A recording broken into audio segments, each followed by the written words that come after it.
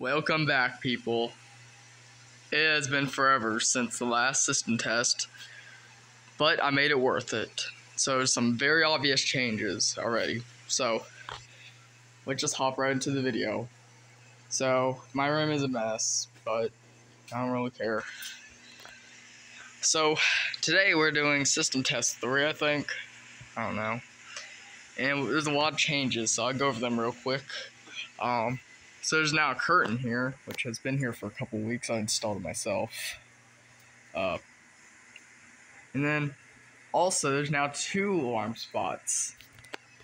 Now let me explain these 2 alarm spots. So one is for fire alarm and the second one is for tornado alarm. And how that works is, well, there's an audio jack down here, and that's for my weather radios. So soon if I get a weather alarm speaker strobe, it's gonna go right there. Could just be a speaker too. And then, yeah, let's go ahead and go over the alarms. There's I forgot the model of this, but it's a FCI horn strobe. I'd have to get a picture of the back to tell, so yeah. It was originally a Faraday or FOS one, and yeah, it's a rebrand, and the FCI makes it a lot more rare. There's also now a security wire, as you can see right here. And yeah, and we still have a pole station. I don't know if this was here last system test. It's a Sigcom SG32S pole station.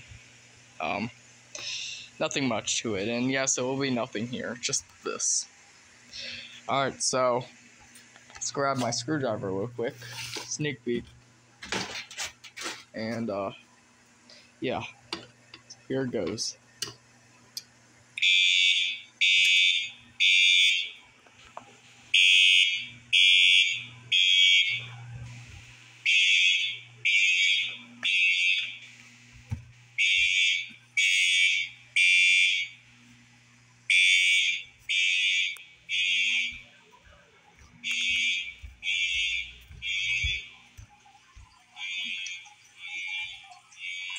I love how things sounds.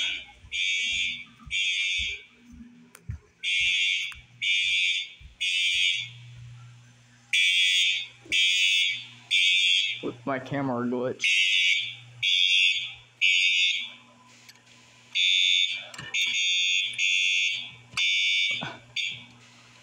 That's what happens when you don't have a panel. It's gonna do that whole thing.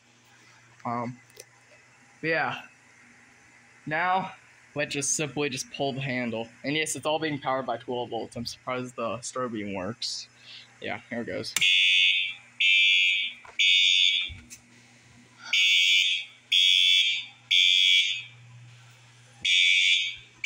Step outside real quick.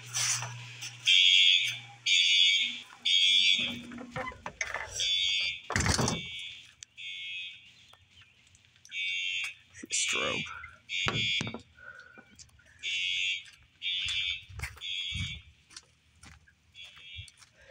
We're in a storm currently, so it's kind of wet out.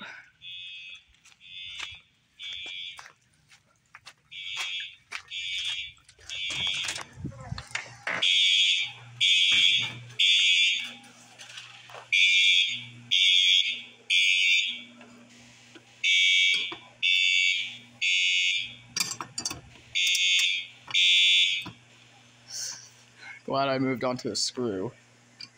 Oh, focus.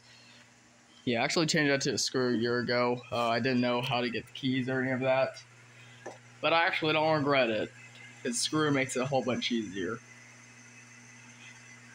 Anyways, yeah, this was the system test. Thank you all for watching, and have a good day.